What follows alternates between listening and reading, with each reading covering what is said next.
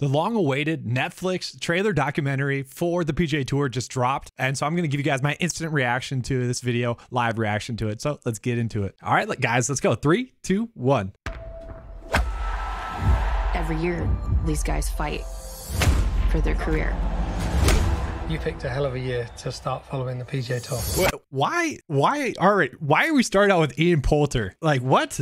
Who cares about Ian? That's weird. That's just a weird start. Okay, let's continue on. I'm fighting to win every time I play. Whatever gets it done, that's all that matters. Winning Faces is so of the hard PGA on the Tour. PGA Tour. At the end of the day, you're playing against the best players in Ian Poulter twice. What? No one cares about Ian Poulter. Joel Damon, this is interesting as well. Obviously, a lot of the fans love Joel. Interesting there. So already we are seeing the dramatic effects being built up between, you know, LIV and the PGA Tour is pretty much what this is, which honestly, a little bit unfortunate for golf in general.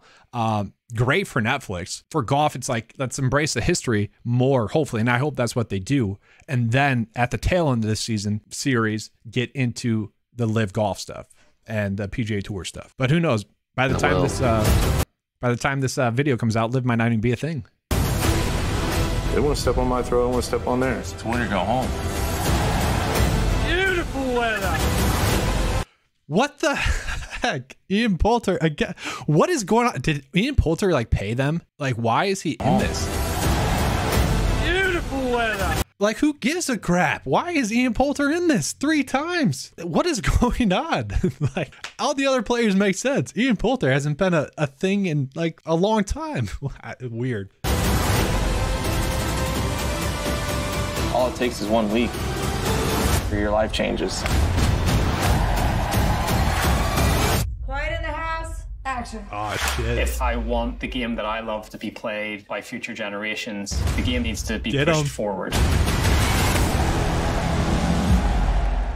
Oh man, that looks awesome. Does that not? Oh gosh, that's going to be a fun watch.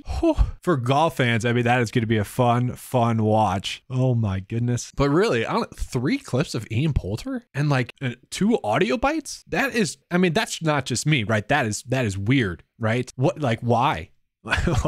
Other than that, though, pretty awesome. I mean, you definitely do get the dramatic effect of really what players are playing for. And like I tell people, like the dramatic finishes on the PGA Tour is super fun. And they're kind of embracing that as what it seems like the training that goes into it. Obviously, you have the faces, Justin Thomas, Jordan Spieth, not a face. Suli Tagala, an up-and-coming guy. Matt Fitzpatrick winning the US Open. You know, everyone kind of likes him. No, like, wait, we need to do like an Ian Poulter count. Okay, 1, 2. I mean, is this Poulter 2? Is that Poulter? So 1 right off the bat. That could be, I mean, pink shirt. I mean, probably him. 2, they're starting with the audio bite for Poulter, which is just weird. 3, right here. 4, 5, 6. This is Poulter, right? 6, 7.